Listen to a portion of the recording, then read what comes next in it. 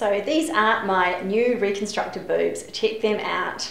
As you can see, they've both got different scars on each side. That's because on this side is my original mastectomy site. So all of this whole area is all new skin and fat from down lower on my abdomen.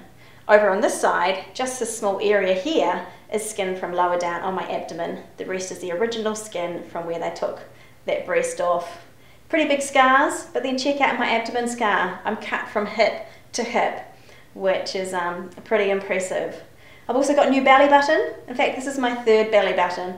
I ended up having to go back to theatre and having a new one created after the first one just got so infected and so revolting.